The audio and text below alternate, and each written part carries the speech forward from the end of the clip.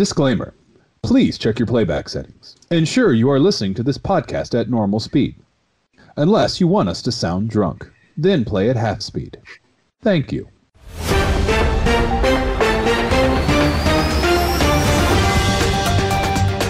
Good morning, everyone. I would like to welcome you all to the Firepit 2020 Town Hall. We are here, and we will be answering some questions that you have provided to us. All of the questions have been tossed into this hat, and we will be picking them at random to answer. Yes, the three of us have agreed to this amicable format with the hope of not being caught off guard by, unscrupulous reporters. Liars. They're beautiful, sexy liars. Okay, that's a little awkward. So I've got the hat here. I'm going to go ahead and shuffle it around a little bit. And let's see, our first question. How will you serve as a mediator during your time in office? More specifically, how will you bring both parties to the table to come to a compromise on bilaterally divisive issues? Yes. Tom, hat's yours. Excellent answer. Brilliant. Okay. Oh, he even says, my question is for Tom. Well, that's nice. Okay. Being the most attractive of the candidates, well, this is true. How do you keep such composure when dealing with overly emotional and insincere opponents? Well, Anonymous, that's a very good question. I do it by keeping a cool, calm attitude when speaking to them, acknowledging that, maybe they don't get it right away. And also by being a genuine person and just having a strong, unique platform. That totally wasn't planted. Yeah, how convenient. All right, my turn. Here you go. All right, here we go. I got one. Let's see here. How, when elected, will you manage the financial defecate on your hands and wipe it on your face? That's a fair question. Dan? No, I'm fine. I'm just, I'm not surprised, actually. Trolls, I guess, were to be expected. I think I was just hoping for some level of screening before all of this was done. Moving on. Well, you still got the hat. Why don't you just go ahead and pick another one since you got trolled? All right. I'll do this. Here we go. Let me see here. This is just a drawing of a penis. A poorly drawn one at that. Dan? I think that one broke Dan. Hey, he's just staring into the camera. Dan, hello. I literally have no words. What is a nicely drawn penis? Give me the hat. Okay, thank you. I'll just go ahead and draw another one. Here we go. How would you handle the issues with social media mismanaging the flow of information? Oh, God, no. Give me that one. Like, with the current trends in politicians and lobbyists, how would you best cradle the ball switch? Oh, for fuck's sake, Tom, just pick one. All right. Calm down. Not all these could be gems. Tom, what conditioner do you use in your hair? It's so luscious and full every time I see you. I have to agree. They're definitely not wrong. Well, thank you, Josh. I try. Well, it is just all about how much love you give it. Not necessarily the product, but yeah, also lots of conditioner. And do not go cheap. If it's got only This is bullshit. Give me that hat. Look, let me... At least the veins add a good amount of detail. Dan is having all the luck today. Let me try my turn at the hat again. All right, here's a good one. I hope. Given current trends in property taxation and monopolistic tendencies of corporations, how would you promote their expansion with minimal impact to the taxpayer? Dan, here, take the hat. I think you should have another try at this. This is beyond stupid. Yeah, let's watch a movie, guys.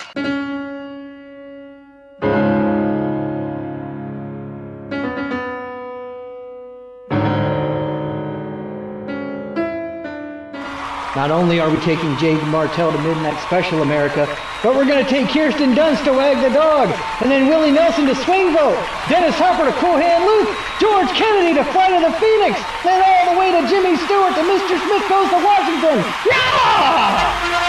Grab your tiny flags rise and hop on the bandwagon, cause we're hitting the campaign trail. Join Dan, Tom, and Josh on their whistle-stop campaign trail, shaking hands and kissing babies all the way to Mr. Smith Goes to Washington. Ask not what the fire pit can do for you. Ask what you can do with the fire pit.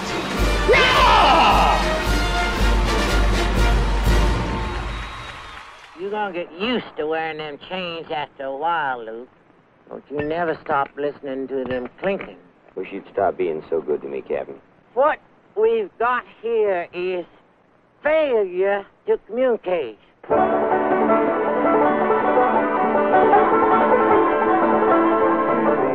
I got the Virgin Mary assuring me that I won't go home. Good evening, Matson listeners. Welcome back to the Fire Pit. I'm Dan, parliamentary named Nigel, and what a classic night it's going to be. We've evaded police, we've covered up a scandal, and we even saw the postman deliver a vote. Get it? Because Kevin Costner was in the... Anyways, it's okay. I hate myself the most. But back to prison we must go, because it honestly wouldn't be a campaign trail without at least somebody going to jail. So as per our rules, we've taken an actor or actress from our last film and moved them on to this one. And now to tell us what we're watching and who we're watching, the floor recognizes Josh. Thank you, Nigel. Good evening, voters and fellow members of Congress.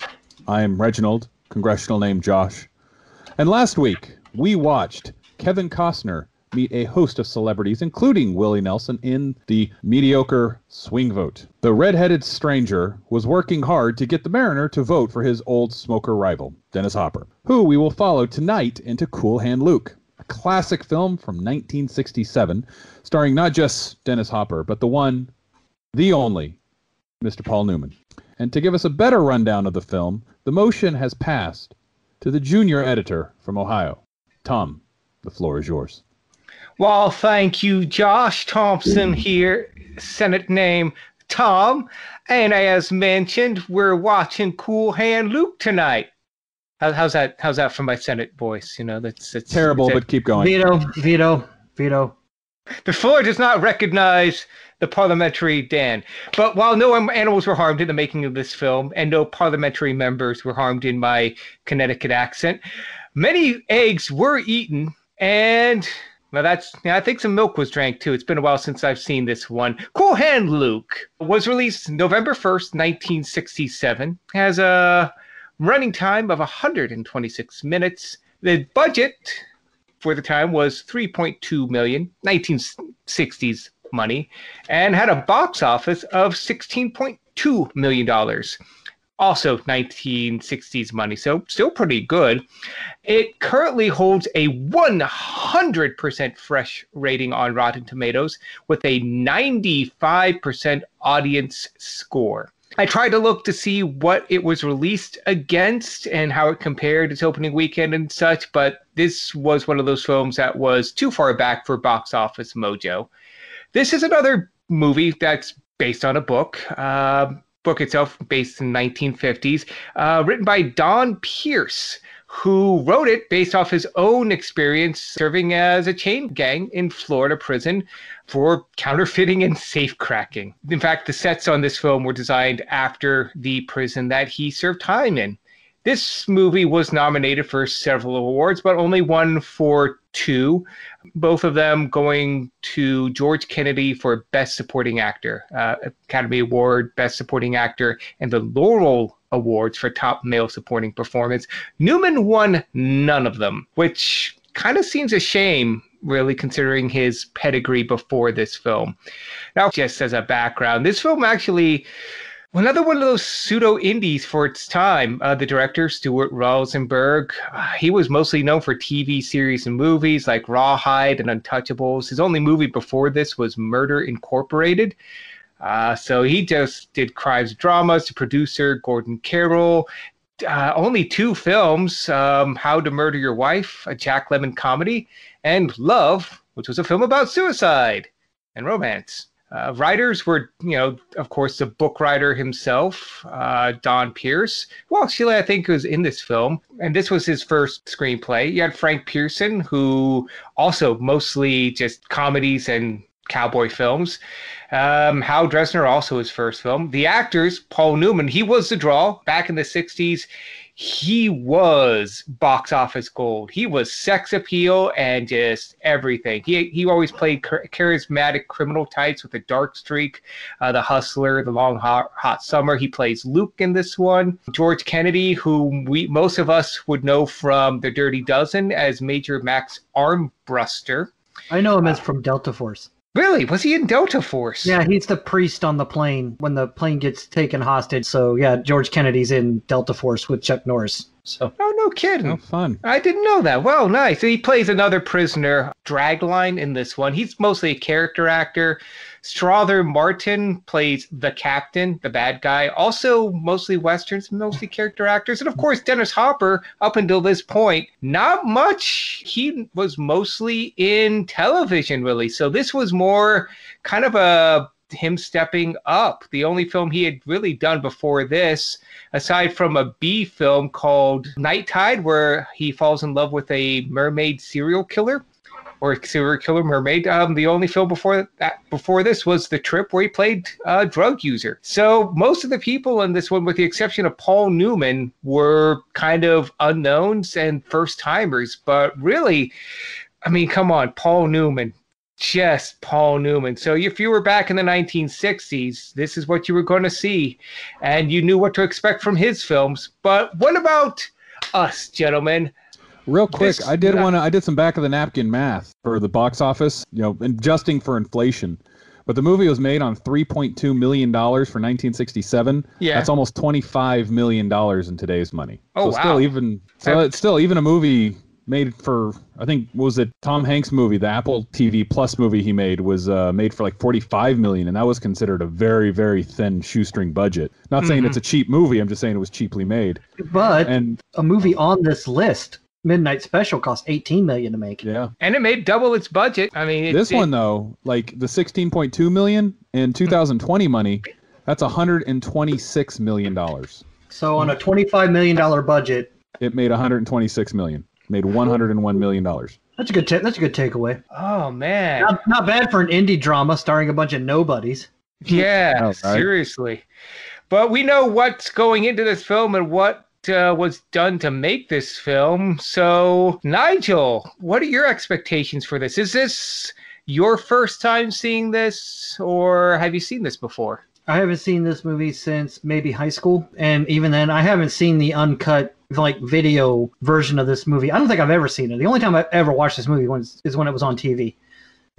So I've never seen it uncut, and I don't think I've actually seen it all the way through. Like I've seen like parts of it, and then you change the channel and you watch it a little bit more or whatever. So I'm looking forward to seeing this. I will say this to our younger audience members out there, and our bots that were just programmed yesterday. You may not know this movie, but I guarantee you know a line from this movie. This movie is the home of the famous line, "What we have is a failure to communicate." That's a line that has been often parodied, often imitated, often homaged in lots of different Hollywood productions. Yeah. Misattributed too, because other movies have made that line and people have mistakenly quoted that from a different movie that was paying homage to this movie. Yeah, I even said at work today that this movie is the home of that line, and someone's like, "I thought that line came from Full Metal Jacket." Because it sounds like something the R. Lee Ermey drill instructor would have said in the movie, but he doesn't say anything close to that in that movie. That line is from this movie. What we have is a failure to communicate. And it's a classic line. Oh, yeah. It's funny on that one, too. They almost cut that line. They thought it was too smart for the character. Yeah, right. So my expectations are pretty high going into this movie. I mean, it's considered a classic. It's so far now the highest rated film we've reviewed on this podcast. It's got 100% on Rotten Tomatoes, and that's really hard to do. Even I think Apollo 13, which is a very beloved movie, only had like a 97 or 98%. I think Toy Story 1 and 2, last I checked, had 100%. Yeah, 100% is really hard to do on Rotten Tomatoes, because Rotten Tomatoes is critic scores and audience scores, and the audience is 95% for this movie, and the critic scores are 100% for this movie.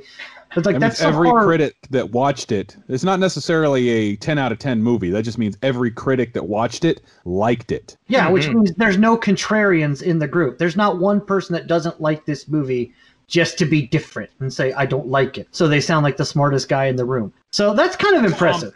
Well, Sorry, you have something stuck in your throat there, Yeah, Josh? sorry, I Maybe- think it's the COVID. okay, well, let's why don't you go ahead and quarantine for 14 days and stop talking? But no, seriously, 14 my minutes. expectations are really high for this film. I've not seen it all the way through. I've only ever seen it on TV. It was one of my grandparents' favorite film, one of their favorite films ever. So my expectations are really high. I'm really hoping to enjoy the hell out of this film. Plus, it's kind of cool going back to the 60s, and we haven't been there since. Actually, this is so far the oldest movie we've done, isn't it? 1967, I think so, actually, unless Yeah, 'cause- we're missing one. No, Swashbuckler and Jaws were like 75 and 76. So Of course, that it's only a record that it's going to hold for a week. and then it's going to Also get broken, true. and then that one will get broken the week after that. Yes. So, Yes. but my expectations are high, and with my expectations now being recorded, I will go ahead and let Josh break his 14-day quarantine and give us his expectations. I'm going to cough all over what you're eating right now as you put the food in your mouth. I'm not eating won't. anything though. Aha! Damn it. You got me. I don't have a comeback for that. Title your sex tape.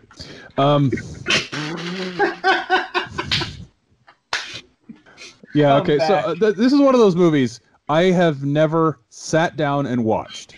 I have heard about it, that it's an amazing movie. I mentioned before that I have known people who've named their kids after the characters in this movie, but I have never watched it. I've always wanted to watch. It's been one of those movies that I've always wanted to watch. I even got the movie with the intent on watching it, but it collected dust. And that's my own fault. I don't watch a lot of movies from the 60s or 70s, for that matter, that aren't, Star Wars or maybe Planet of the Apes or whatever. Maybe it's just like that I'm discriminating against the movie because it's made in the 60s, just unconsciously. But I really want to see this movie. So when I saw this movie on the list, when I was picking this list, I was just like, I need this list to win because I really want to watch this movie, but I need a reason to watch this movie. So I'm really glad it got picked. I have super high expectations for this one. And I'm really hoping and expecting it to maintain those or meet those expectations, if not exceed them. Because it's like I said, it's one of those things. I don't think I know anybody who's seen this movie say a bad thing about it. And I really wonder, because, Dan, when you mentioned that you'd seen it on TV, I wonder if I've ever seen part of it and just kept flipping through the channels without acknowledging that that was Cool Hand Luke. So I may have seen bits and pieces of it. But as I sit before you right now, I have not seen this movie. I think you would know if you'd seen it. There is a lot of shirtless Paul Newman in this film. Just like a lot. Keep in mind, when we watched Stand By Me, episode 1 of our field trip to Kingtown, I said I hadn't seen that movie. But as we were watching it, I was like, oh, yeah, I did see this movie. So it's a possibility it's one of those films that, at least watch for a bit, but maybe your mind was preoccupied or something else pushed it out, and you'll figure out halfway through. It's like, oh yeah, I did see this film. Given my history of us watching these movies, I'm definitely not pushing that out of the realm of possibilities that I have seen this movie. Right. Call this me trying to call it beforehand so I don't look like an idiot after.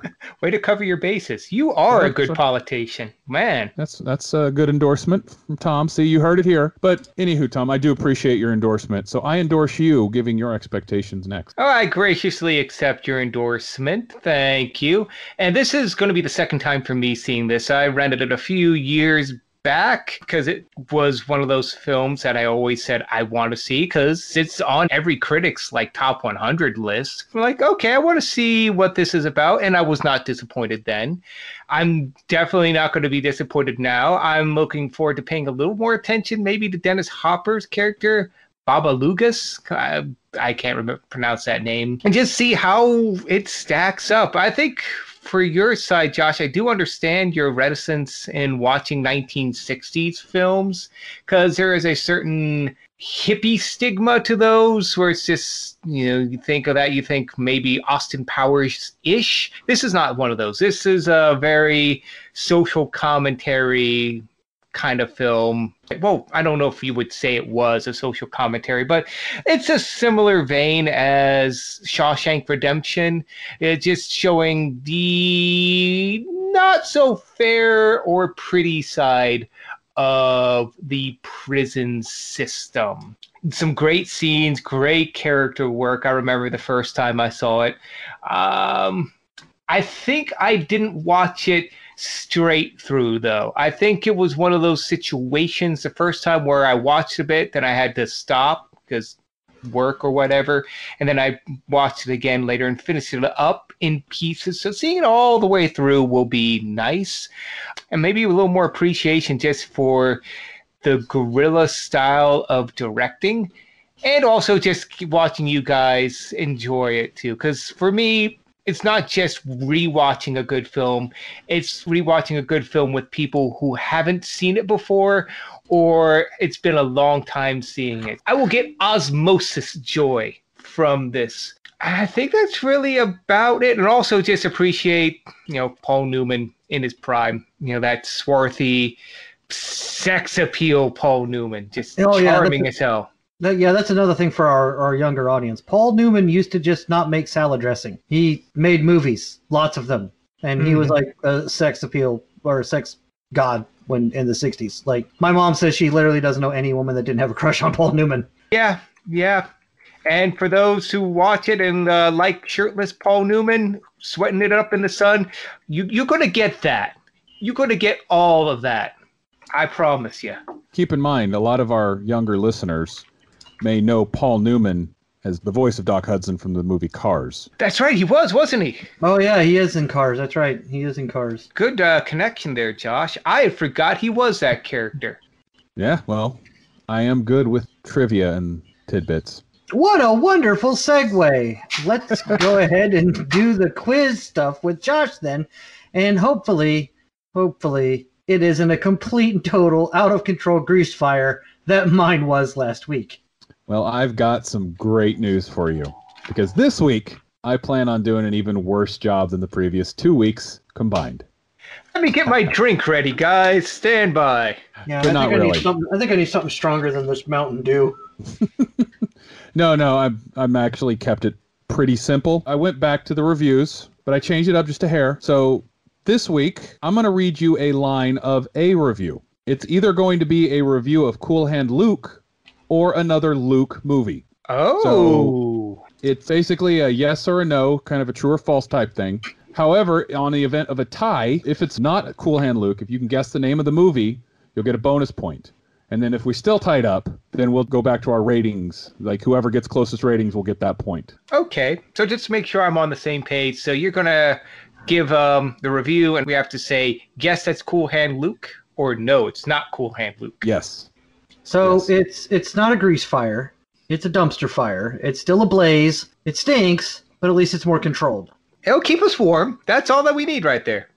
Get us through the Dumpster fire is only terrible when and where. I mean, if it's middle of December at 2 a.m., you want a nice warm dumpster fire. That's true. All right, so question number 1 by Axtasis. And I did make a point to pull a line out of all of these reviews where Luke is referenced. On many occasions, the motivation behind Luke's actions are dubious at best. But this all adds to the lure of his enigmatic personality. Is this review a review of Cool Hand Luke or not? Oh, is this like where we like ring in and we guess, or? Well, I'll give it to Tom since he was the gracious loser last week. Oh, thank you. And I'm going to have to say no, this is not Cool Hand Luke. And I will say that this is Cool Hand Luke. It is Cool Hand Luke. Point to Dan. Damn it. He gave it an 8 out of 10. Nice. All right. So, question number 2. Luke actually plays more the straight man, if you can believe that. But it works well in context. Dan? I'm going to say not Cool Hand Luke. I'm probably going to get it wrong, but I'm going to say it is Cool Hand Luke. It is not Cool Hand Luke. Get You your want to head in take the a wager on what movie it is? game. Star Wars. No. Luke is the straight man. I'm drawing a blank. Dukes of Hazzard, 2005. Oh, that makes sense. I did. Speaking of dumpster fires.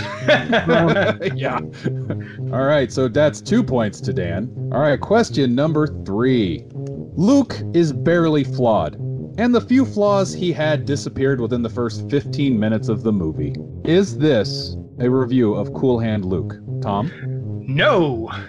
No, not Cool Hand Luke. You're both correct. Do you know what the movie is for a tiebreaker? Star Wars. Star Wars. Which one? A New Hope. Tom? Yeah, I'm going to say New Hope as well. You are both correct. Since we're fully tied up on question 3, let's go ahead and go back to our rating review. What did L-Man, I didn't say his name at the beginning of this question, what is his review of Star Wars A New Hope?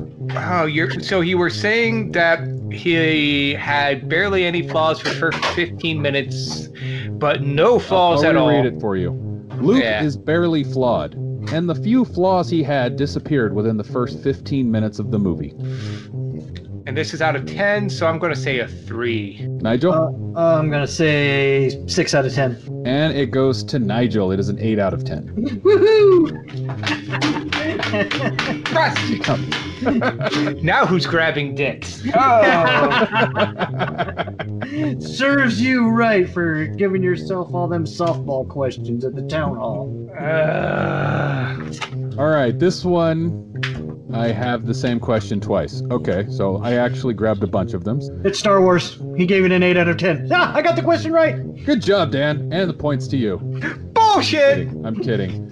All right. No, I think I accidentally copied and pasted the question twice. I only picked 5 total, but I did have extras in case of a tiebreaker. All right, so this one is by Mike52AD. He said, Luke, the main character, is a larger-than-life person in one respect, and yet he is a loser. Dan, I believe this is to you. Luke is a larger-than-life figure, but he's also a loser? It says, Luke, the main character, is a larger-than-life person in one respect, and yet he is a loser. I'm going to say not Cool Hand Luke. Oh, this absolutely is Cool Hand Luke. And points to Tom. It is a Cool Hand Luke review. Finally. Mike52AD gave this a 10 out of 10. Nice. All right, so our final question, even though we technically don't need to do this because Dan won, is by Fatterson. Is it Fatterson or Fatterson? Yes. He said, imagine an ugly character playing the part of Luke. Would this movie have been such a huge hit? I'm certain it wouldn't. This is Cool Hand Luke. This is absolutely Cool Hand Luke. Did you not hear us 10 minutes about shirtless Paul Newman? I mean, come on. You are both correct. Now, what did Fatterson give as a rating for Cool Hand Luke? Nigel, you want to go first? 8 out of 10. Thompson? 4 out of 10. Thompson was closer. He gave it a 1 out of 10. This guy's an idiot. Tell me about it. Jesus God. So the final tally is Dan 3, Tom 2. So, once again, Tom with the losing streak. Now, where's that one town hall about me having great hair? I need to solace myself. But yeah, it's like I did pick a couple out of Dukes of Hazzard. I was going to actually get some bit of trivia on like Luke Wilson, but I'm like, it's only 5 questions. I want to make at least 3 of them for Cool Hand Luke to be relevant. Like I was going to do a gimme question, and that was going to be, how low can you go? A crappy jackass actor to play a lovable Luke. This sickens me. No, that would have been a dead giveaway for Dukes of Hazzard. Yeah. Yep. But would you have gotten it without knowing that I said that? That might have been more of a hint because I know that what's his name from Jackass was in Dukes of Hazzard. I just don't know I don't remember what character he played. I would have got it wrong. I can already tell I would have got it wrong. Or this was the other one that I was going to do is Luke was the more responsible of the two and would never run around. And Jesse would never take part in the violence at the end of the movie. Yeah, that's Dukes of Hazzard. Yeah. Yeah. Well, they just told you they were both Dukes of Hazzard. But yeah, so that was my quiz. Hopefully it wasn't as bad as the previous 2 weeks. The last one wasn't so bad, just long. Like I said, I thought Dan's would have been a lot better had the questions been a little bit more reined in. Well, now they'll be out of control. Gosh, what have you done? I have a list of 473 people who are unaccredited in this movie. I need you to name at least 200, or we're not watching it. 10 questions, all essay. You gave him a second term, you moron! Oh, boy. I feel like Jafar at the end of Aladdin. I'm about to be like, I'm a genie now and I have all this power, but I haven't been sucked into the lamp yet and my plan hasn't backfired horribly. Yet being the operator. It's about to, though. I haven't. Yes. Well, Dan, I haven't we thought are this through. trusting you with the quiz next week. Don't fuck it up. Actually, I have gotten some feedback, not just from you two crazy cats, but some of our other friends on Discord and Facebook. Speaking of which, join our Discord and Facebook. I don't know if I'm going to go back and do the reviews again, but I'm definitely not going to do what I did last week. I'm just going to tool it a little bit in tune. Like I said, I think that would have been really good. It's just you left the questions too open-ended. Yeah, and you're right. Like, all these movies that we're not watching tonight, name them and the actors in them. And I'm like, Dan, what were you thinking? And I remember that my work training has fried most of the right hemisphere of my brain, so only the left hemisphere was able to do the trivia last week, and it showed. Yeah, don't you just love when work mode kind of creeps into podcast mode? Yeah, and it ruins both. So, good job on the quiz tonight, though, Josh. It was creatively done, and I did enjoy it. So, well, thank you. Yes. I guess after that's over with, the only thing we have left to do is... Hey, Josh, I think I see a question written directly to you in the hat here, and this one looks like a short one. Here, you want to... Give me here. Don't be a dick. Don't be a dick. Tom, play the music.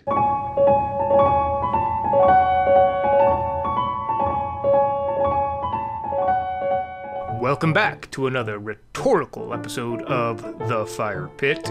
I am, as always, your interspersal host, editor, and debate moderator, Tom.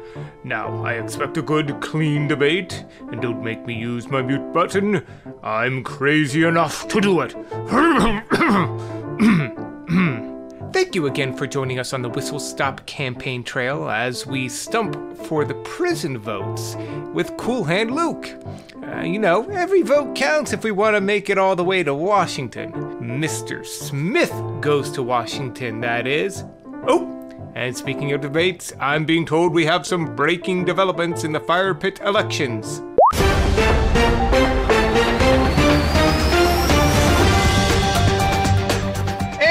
Welcome to our second attempt at a town hall. Hopefully this one goes a little bit better this time. Can we not? This is stupid. Well, we tossed out all of the questions, and we replaced them, so hopefully we have better ones. Dan, do you want to take the first one? Huh? What? Oh, no. I want no part of this shit show. Tom, you go. Oh, all right. Let's see. Okay, all right. Mine. This looks like a... Mine. Ha-ha! Mine. What is your stance on the legalization of prostitution and taxation therein? Your mom would single-handedly pay back half the country's debt. Ha ha. Your mom is a whore joke. Super classy. Didn't know our listeners also played Xbox Live. For the record, my mother is a wonderful woman, and you should be ashamed of yourself. And now... I'm done. Tom, take the hat. Well, that went something. Hats to me then. Thank you. Let's see what else we got here. Okay. Oh, ooh. I like the paper on this one. All right. Another one directly to me. Okay. Tom has such a way with his speaking. His use of the English language is as eloquent as his posture. No question. Just wanted to point that out. Oh, thank you. That was nice. How is this happening? Like, he's had every goddamn softball question that we've had. Let me try it again. Tom, give me the hat. Give me the hat. Careful now. Don't be grabby. Oh, okay. Here. Let me see. All right. With the current climate, especially relating to the pandemic, recent protests, and the debate on gun control. Nope. Dan? Take the hat. You get to go again. All right. Well, at least it's boobs this time. No, wait, hold on. Let me turn it upside. No, it's another dick. All of this has been dicks. Every goddamn question I've had has been dicks. Seriously. I'm tired of this shit. Yes, this is exactly what we have come to expect from politics in the 2020s. But if you happen to have a question for the candidates, or just a question in general, or want us to say something about your products, feel free to email us at curtaincallentertainmentinc@gmail.com. That's curtaincallentertainmentinc@gmail.com. Just put Firepit in the subject line, as well as what you're emailing about. Suggestions, advertisements, commissions, remissions, retractions, and tell us what you have, and we'll read what you have, and never let you know what we thought. I mean, you know what you said. Why rehash the past? That email again is curtaincallentertainmentinc@gmail.com. Capital C, capital C, capital E, capital I @gmail.com. Boop. And I'm getting the signal that time's up. Hope you paid attention because there will be a fill-in-the-blank quiz in the next few weeks on this. Thank you all for listening, and as always, good luck.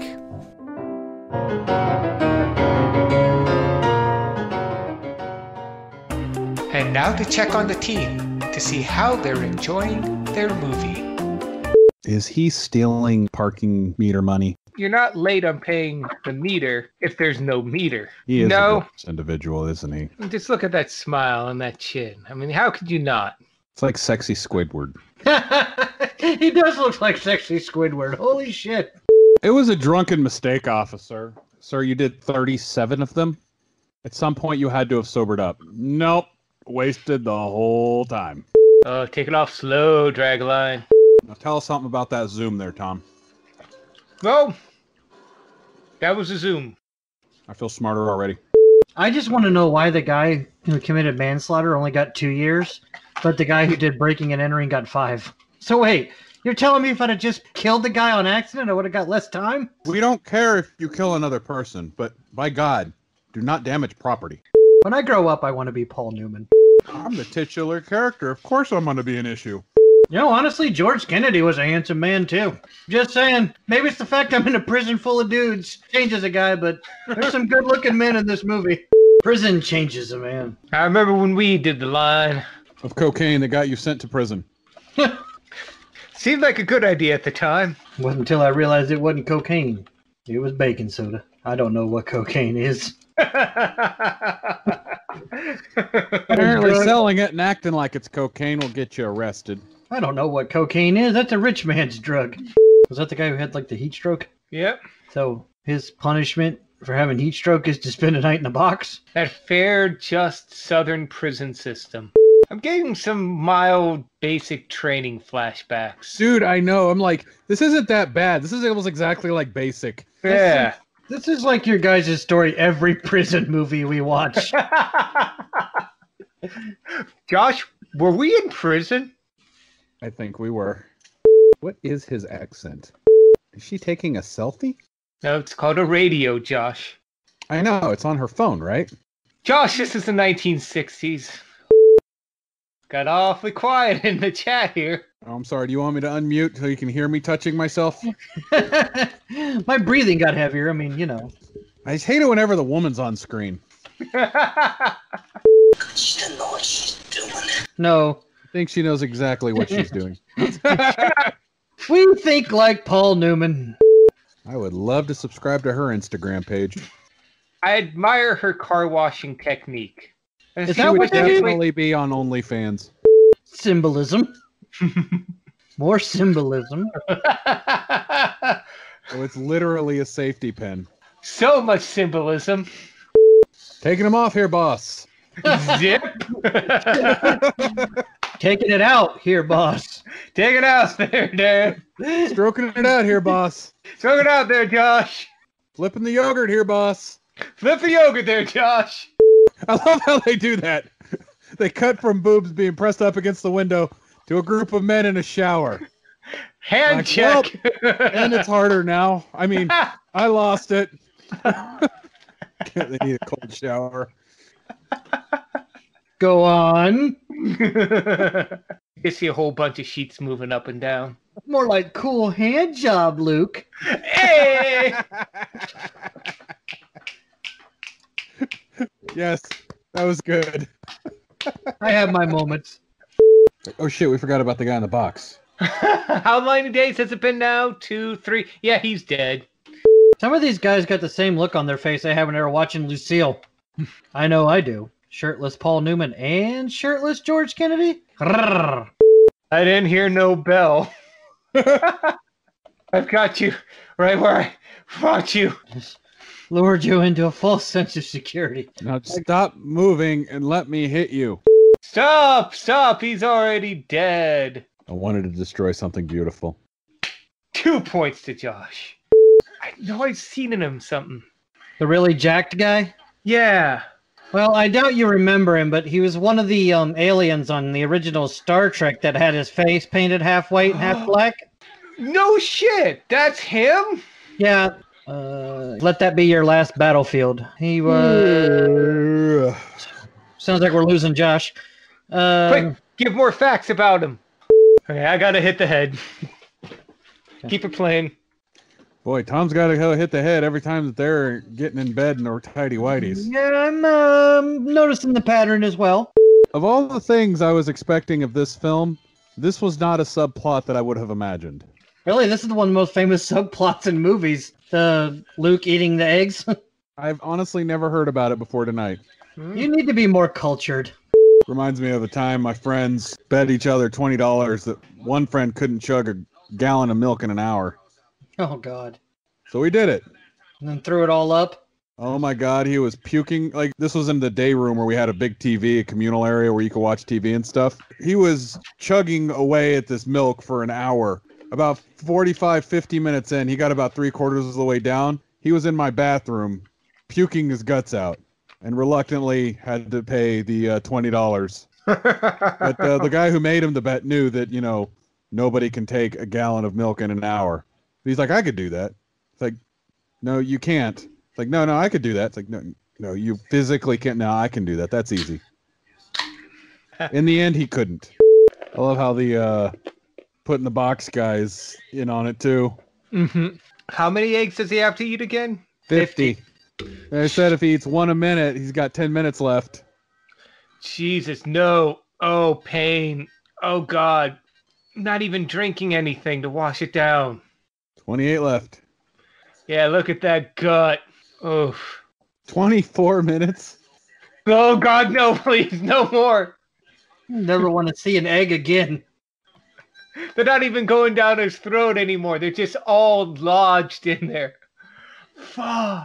He's got 9 more. Jesus Christ. Kill me. End it now. Be merciful, for God's sake. I'd rather be on death row. At least they kill me mercifully. Well, if they remember the sponge. I take it without the sponge right now. That's true. Without the sponge, it only took that one guy like 4 minutes to die. Yeah. He's been taking an hour. So is this a food eating scene or a rape scene? It's both.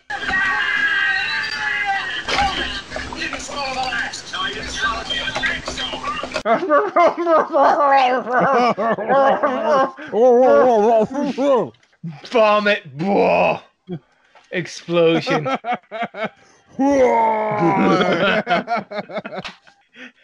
He is dead. Look, he's Jesus. He performed a miracle. The crucifixion pose is definitely symbolic. He ate those eggs for our sins. Oh, I thought he was making like a Moses joke or something. But I realized he was actually missing his walking stick. Oh, yeah, because Moses turned his one staff into a snake. Yeah. It might have been. Good catch, Josh. I was raised Catholic. I may have been force-fed the Bible a time or 3. So they're putting him in the box? Your mother dies. It's a night in the box. I was wondering why they make him wear that gown in the box, and then it just hit me why. Shitting? Well, probably 2 things. One, yes, it's open at the bottom, so if they can't, like, shit themselves. And 2, you can't, like, take your shoelaces out and hang yourself. Oh, I did not think of that one. Ow, dog, you are going through barbed wire. You are dumb. Oh, God. Your dog's just so stupid. Oh my God, it's Sheriff J.W. Pepper. It really is. It's the guy from the James Bond movies. No shit. Yeah. Like, he's really racist in Live and Let Live, and then he's just kind of an idiot in The Man with the Golden Gun. But he's the same guy. Sheriff J.W. Pepper. Oh, boo. Jesus Christ, the dog died? No, he ran himself to death. But still, they killed a dog in this movie. Boo. Hey, we still got a half an hour left. A long movie.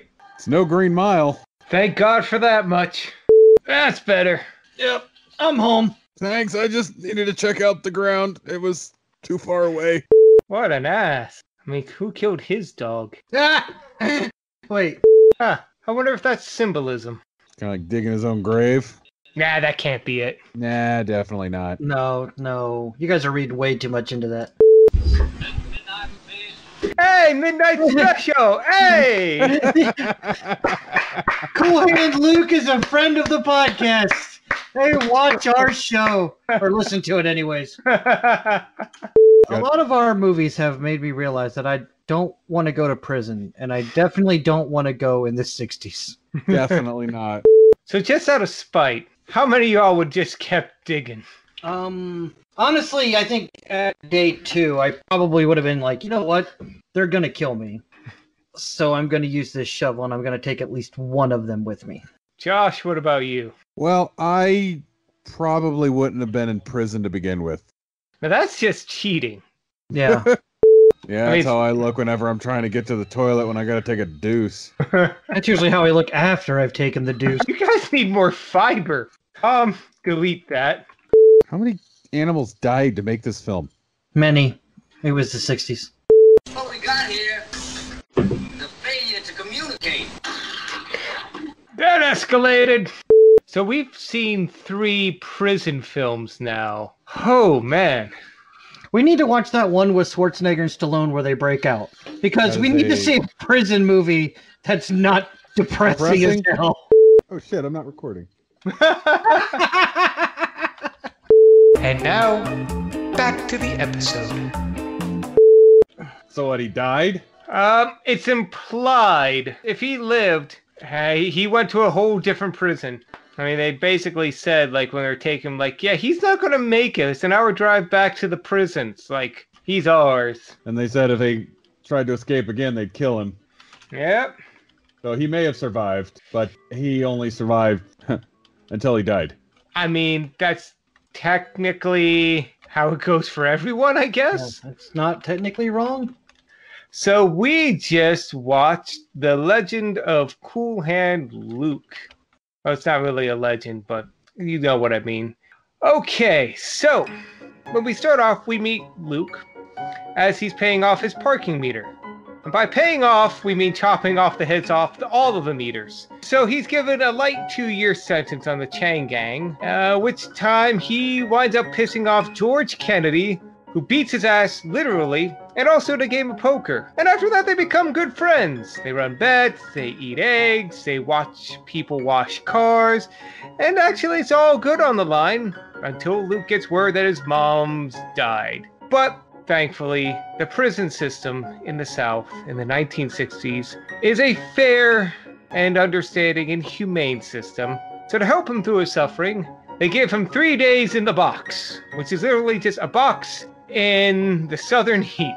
You know, just to motivate him from trying to escape. So he tries to escape. Makes it pretty far, but he's caught and firmly told, don't do it again. He does it again. Gets a little bit farther this time, but they do catch him. And they have a stern talking to. There's a failure to communicate, and his plates piled on. But he keeps digging down deep, and eventually he rides it out. And in the end, proves that a losing hand is still a pretty cool hand. The end. That may have been your worst summary ever. I have to agree. I fell asleep during that. And it's not because I'm been up for almost, a lot longer than I would like to be, but because it was very, gory. But it was short. No, not really. It was 2 minutes.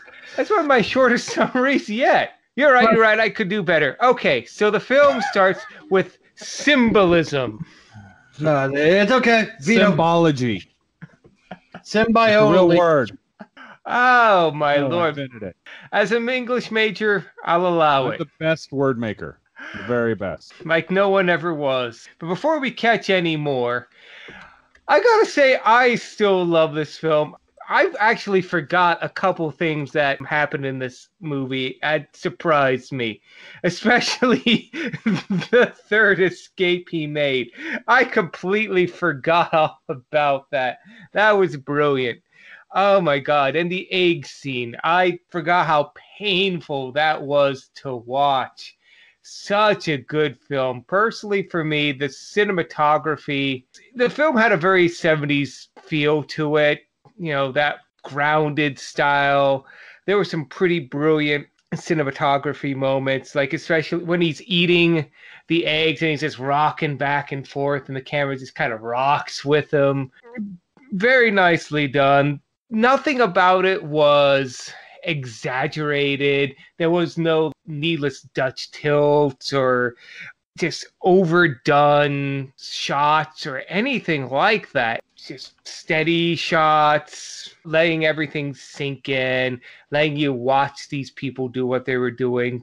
And that just added to the grounded feel of this movie. You really felt bad the way they were feeling bad, not in a beat you over the head with it sort of way like a lot of films did and do, especially prison films, where it just makes it seem like a torture fest. And I appreciate that, especially having seen two other prison films that were kind of what you would consider nowadays typical prison films. Green Mile being the worst offender of that. I have one or two small, like little things against the film. The Jesus imagery, some of that got a little heavy, especially near the end. But you know, this was one of the earlier films that kind of did that sort of thing, and other films have done it far more obvious and far worse. So I'm not gonna. It's not.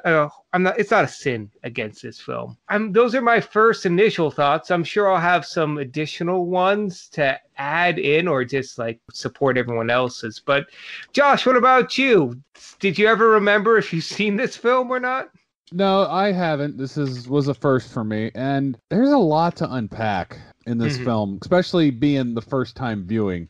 But I have a lot of respect for the film in terms of, like you said, cinematography, the acting, the overall pace. It didn't feel like it was overly too slow, but at the same time, it wasn't like the ADHD roller coaster ride that is modern cinema. But I did appreciate a lot of it. Like, honestly, it felt like, to me, and I know I mentioned this when we were watching it, his escaping almost felt like it came out of nowhere. I get his mother died. They put him in the box for no reason, and the combination of the two broke him. And then he just started to run. Or as the warden said, put the rabbit blood in him. But overall, it was interesting, especially leading up to that point, because that was obviously some kind of a catalyst. But leading up to that point, there wasn't any real villains in the movie. Like, they kept kind of hinting that Glasses was a bad guy. But I like how they did it to where it's not like they were building him up to be this, like, epic bad guy, you know? Like, be careful of him. He's going to whoop your ass. It was like there was nothing really sidearm. It's just they had the subtle aspects of him shooting the head off the snake and shooting the bird out of the sky. Like, he was a one-trick pony who's just there in the background and he's a presence. But we know he's good at least one thing. But then when they finally show him do what he was supposed to be there, Chekhov's rifle, I guess, if you want to put it literally, he didn't kill him on the shot, even though we all know he was perfectly capable of doing that. Because, you know, they'd shown that multiple times leading up to the movie. He could have killed Luke in the church scene at the very end had he wanted to. But I like how they built him up, but without overly exaggerating him, I guess is the word. They showed that he was dangerous. Yes, but he was like that quiet, subtle danger. Don't mess with the quiet guy because he's going to fuck you up. Mm-hmm. But it's not like he was a one-trick villain. He could shoot, but we knew he was in charge. But there was no real other villains in this movie, if outside of like the cops and the dogs or whatever. I mean, there wasn't really a single person to hate in this film because he had all the other bosses who was treating him like shit. And I would say that even the warden wasn't like overtly evil in this film, because it's like they never showed the bosses being unnecessarily mean to any of them when they were acting good. Not like in Shawshank Redemption or Green Mile. So when he started acting up, it's like you could really see what they could be, you know? Mm-hmm. I mean, even the one guy who at the beginning of the film, so like, you fart, that's a night in the box. Like, he was in on the whole 50 egg bet. It almost felt like everything leading up to his first escape was a movie. And then, like, from his mom dying to the end of the movie was like episode 2, or it's just like part 2. But it almost felt separated enough to where it's just like, where did this come from? It's like a bad sequel to a good movie or whatever. I don't even want to say that because that almost seems unjustified. But yeah, it definitely shows that Luke is, I don't know what's the word I'm looking for. It's late. Luke is like a free spirit, maybe. Or a chaos factor. Chaos, a wild card. Yeah. It's like, I don't make a plan. I just do what I do. It's like, are you Joker? I did definitely enjoy the movie. I'd have to say it's one of those movies where it's like, if I was in a theater, I'd walk out of there and I'd be like, did I like that movie? But it's like, I did like the movie. It's one of those ones, it's like, it's hard for me to really say it. It's like, I needed time to process this movie. But I think that's all I've got for now. Nigel, I think you're up. Hated it. All right, and that's it. Let's go ahead and do our closing statements. No. This movie's definitely worthy of its classic status. Like, Agreed. oh, God, it was good. And while this movie's a Paul Newman vehicle, George Kennedy steals this movie. Like, I don't know if this movie would be as good if George Kennedy hadn't played Dragline like he did.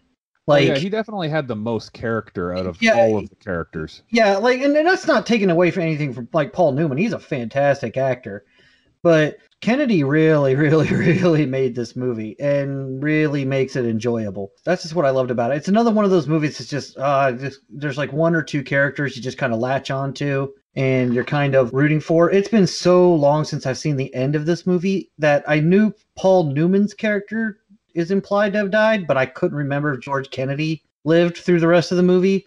And I remember thinking to myself, like, I can't remember. Did they kill him? Like, oh no. No. I don't remember. The dog died, but I don't care. Is George Kennedy going to die in this movie? So tempted to Google.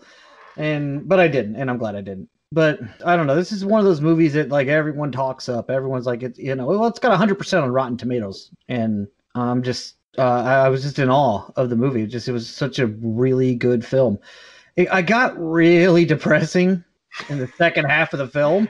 Yeah. Like, it kind of goes from Shawshank kind of sort of mirrors it in a way, because this movie comes before Shawshank. Mm-hmm. But both movies are similar in that the prisoner, in this case, Luke, and in Shawshank's Andy, seems to be adapting well to prison life. Like, they're doing okay. They got friends. They got a role in the prison system. Like, Luke was the lone guy and the guy that did the crazy bets, and Andy was the guy cooking the books, so to speak, for the prison warden. And they were kind of enjoying some privileges of being bigwigs in the prison. I guess I don't know prison hierarchy. I've never been inside. And then like something happens halfway through the film, and the films just take a complete turn and become like much darker and much more depressing. And this movie's in the same vein. Like, it seems like he's doing fine. Luke's like, after him and Dragline become best buds, it's like you're thinking, at least from Luke's point of view, hey, prison's not so bad. Yeah, working on the road sucks, but I get to play cards and I get to sing songs and drink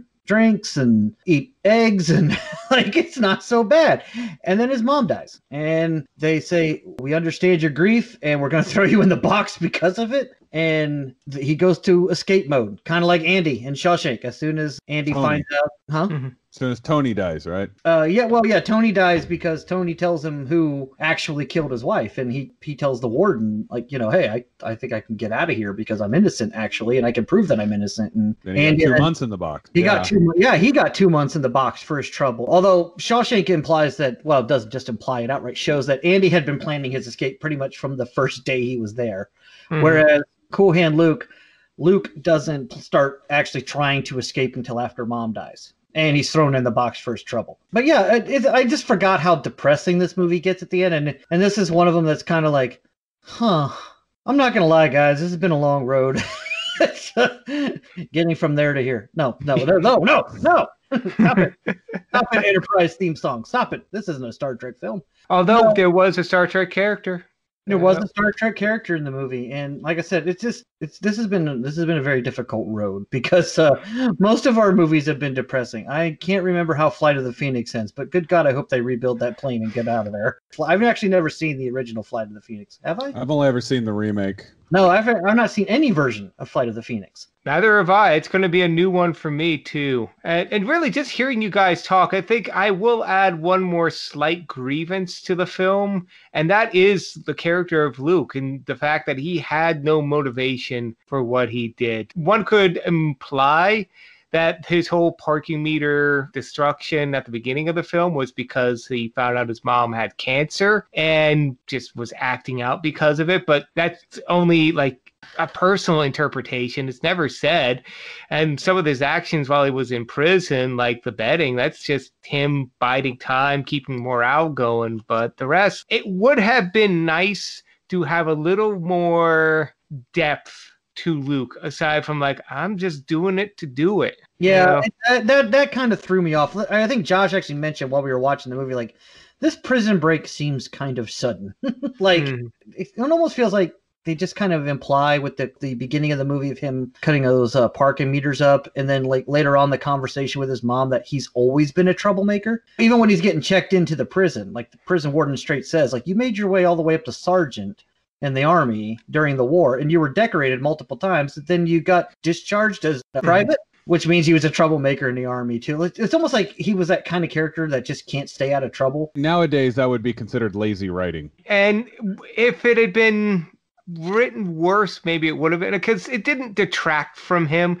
I mean, they could have overcorrected and given him too much backstory or made him too tragic or something along those lines. And they didn't. So I'd rather have enough that you can make your own interpretations than too much and it just like smashing you over the head with it. Like, this is a Jesus metaphor. Although it kind of was. He didn't know his dad and, you know, he was betrayed by his closest friend. Although I don't remember Jesus eating 40 eggs in under an hour. One of his lesser known miracles, I guess. It's in one of those books somewhere. Probably one of the ones that's not canon. So I'm just saying, it's a good movie and well worthy of its classic status. It's definitely a 60s movie. Josh said it doesn't have that breakneck pace that modern cinema seems to have. But that doesn't take away from the fact it's a good film. Yeah, really good. Would recommend. I'd watch it again. Not tomorrow because it's a sad movie and I need something happy to counterbalance this thing. But yeah, it's good. Especially the last 3 weeks have been kind of sad. Please, Flight of the Phoenix, please build the plane and get off the island. Okay. We definitely need something more optimistic for our next road. Yeah, although, yes, we do. I do have one thing. Like, I would have to agree with the critics in terms of, you know, the Rotten Tomatoes having a 100%. I definitely like this movie. I would give it, you know, whatever, the thumbs up. Mm-hmm. But I definitely wouldn't say it's the best movie I've ever seen. I can agree with that. I think it's worthy of its classic status. But yeah, it's definitely worthy of the classic status. It's definitely not the best movie I've ever seen, and I don't think it's a 10 out of 10. I honestly would probably say, and some people probably say this is blasphemy, but I think I probably like Shawshank better than I like this one in terms of prison movies. Yeah, I can see that. And honestly, I mean, and I don't want to sound blasphemous either. And I don't know, we're probably going to lose subscribers for this, the 6 we have.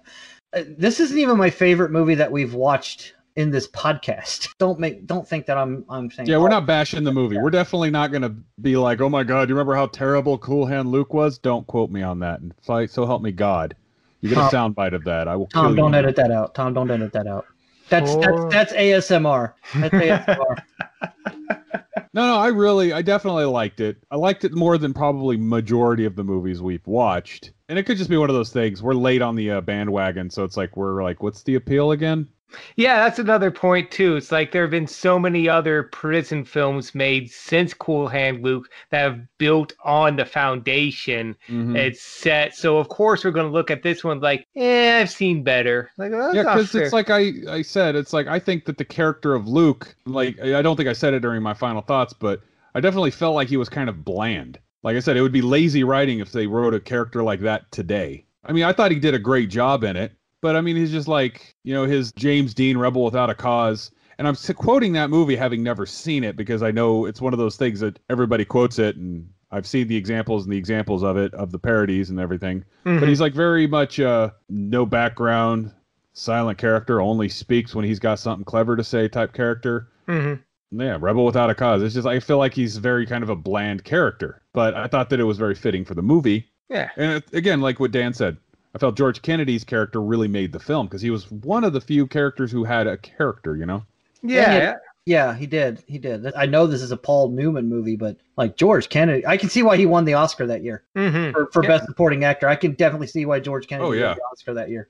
Oh yeah, definitely. I mean, he did a fantastic job, and I'd have to say, he's definitely had the most memorable role, and he definitely made the movie a lot more fun. I remember I absolutely loved watching him go from the villain to the friend.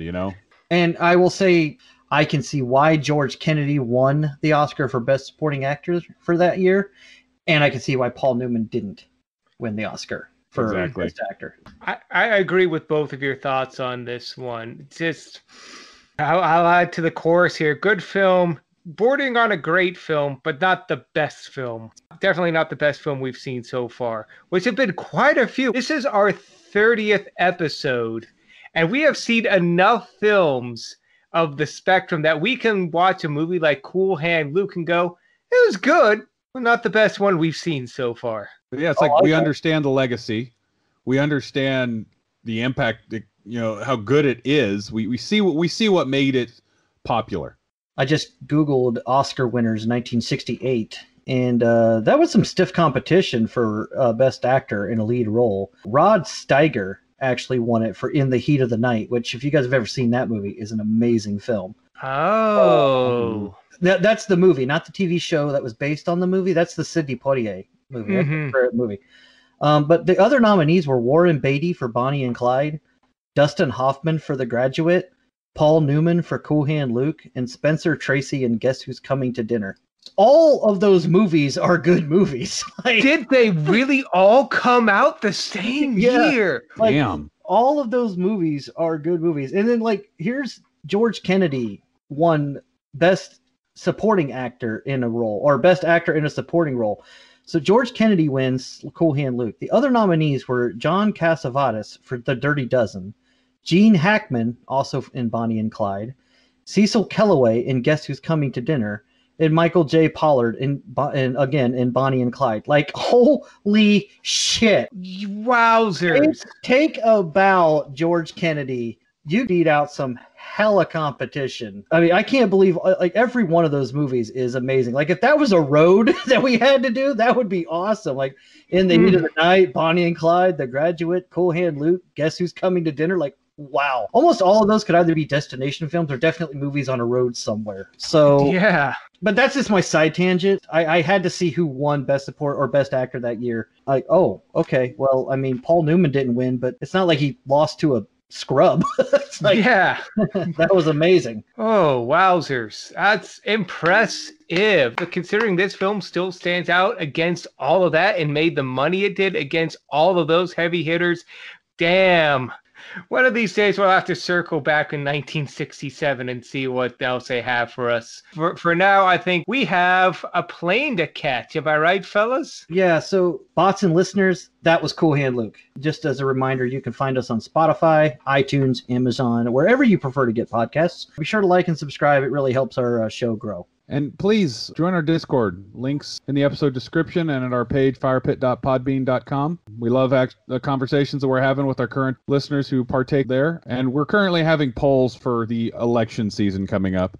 So please hop on there, say hi. Yeah, I'm falling asleep right here. Join the Discord so Josh is a little more peppy.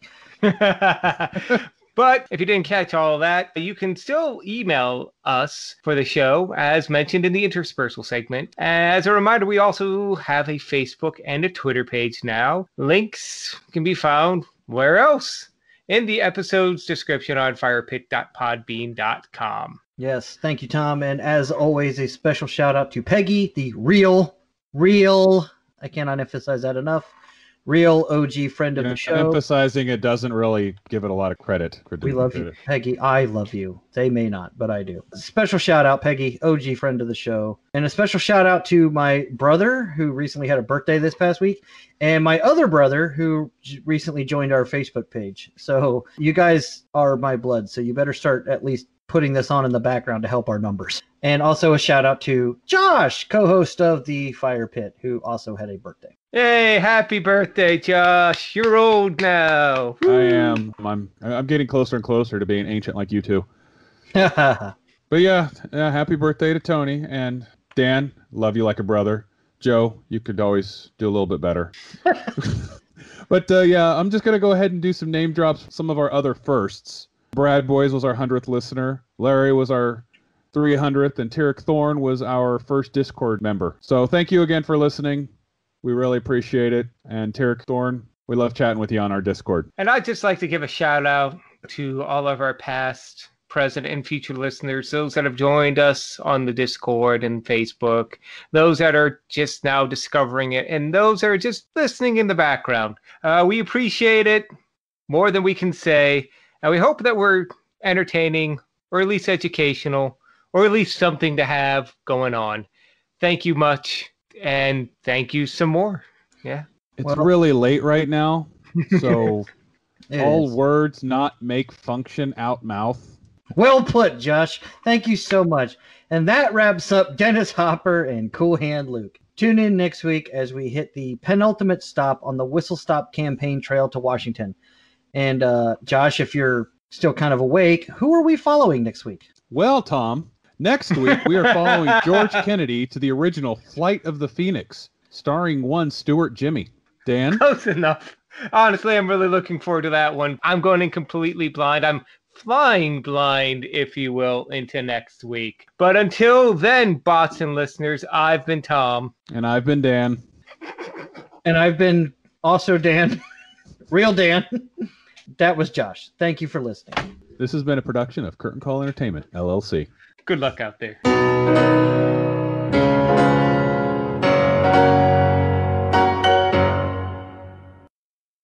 Dick.